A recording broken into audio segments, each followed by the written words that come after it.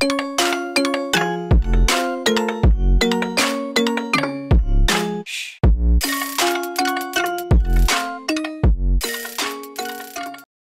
guys, Bigrons here. Now I'm bringing to you today a little bit of a different video from what I usually do, and this is for iRacing and setting up a PS4 Xbox aftermarket controller to use with iRacing. Now I'm new to iRacing, I don't have a wheel yet, but I thought, you know, it must be possible, let's give it a go. So it is possible to use a controller, okay? I have been all over the internet, I've looked at Reddit, I've looked on YouTube, and not found any content which I found helpful to actually make a setting. So I thought I'd do a little video for you today and just see if it helps any of you guys out. First thing you need to do, log into iRacing, go to a test, and then you need to go to options. Now here you have your input calibration, steering, pedals, gearbox, etc. If you're new to iRacing and you haven't set it up yet, you need to click this button here for the steering. Then what it's going to ask you to do is turn the wheel fully one way, then the other, and return to center and click. So using the left analog stick, you want to move it left, and then you want to move it right, and then back to the middle. Let it centralize. If it's not centralized properly, just make sure the raw data is only showing 125, or whatever number yours is for your particular device, and then click done. Now this is the next thing. This would usually be for wheels, but you can see at the bottom there's a little checkbox. It says device is a joystick gamepad. Click this and click done. And that is it, you're done. You go to the pedals. Now this here, if you want to use the triggers as throttles, then you would click right trigger for your throttle, or your left trigger if you do it backwards. I like to use the analog stick, so I can basically, it makes it a little bit less sensitive.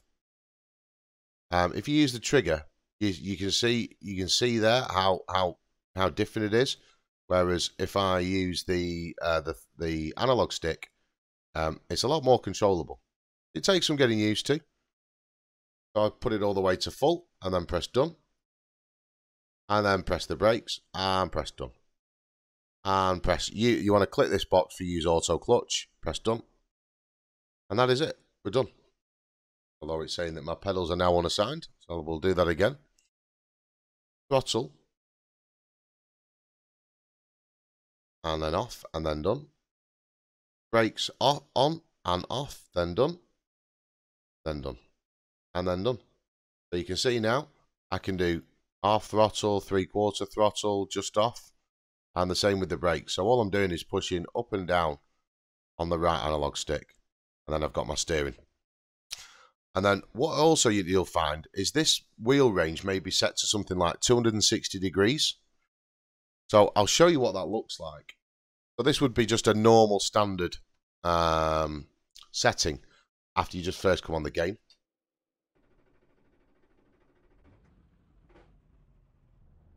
So you can see straight away that the steering is very, very, very, very twitchy. And out on track, for those guys that have already started trying it with this standard setting, you'll still be finding it way, way, way, way, way too sensitive. Especially if the car gets out of control and you need to catch it.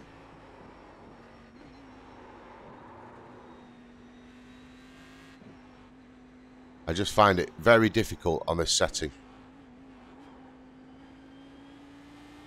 But it is possible. But on something like an oval in one of the Indy cars, it makes it so twitchy at speed. But you can see there how the car's snapping. And when you're 2, 3 abreast, it makes it very difficult to drive. And you get this motion.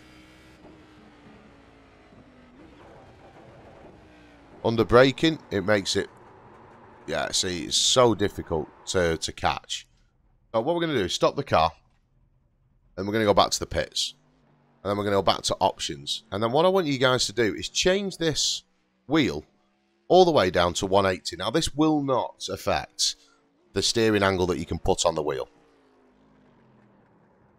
Okay, so we're going to click done, and then we're going to go to test again, and then now you'll be able to see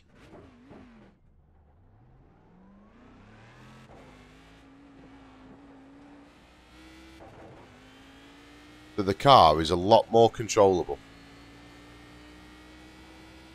not as twitchy. Don't get me wrong, it's not perfect,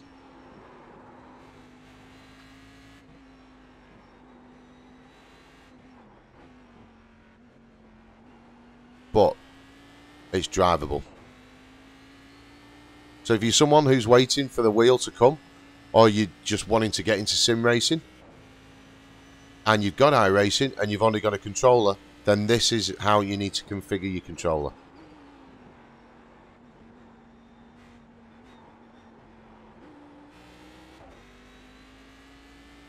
So, guys, give it a go. See what you think. If you're very, you know, if you're very grateful and you're happy for the content and you're happy for the, and you find the information I've given you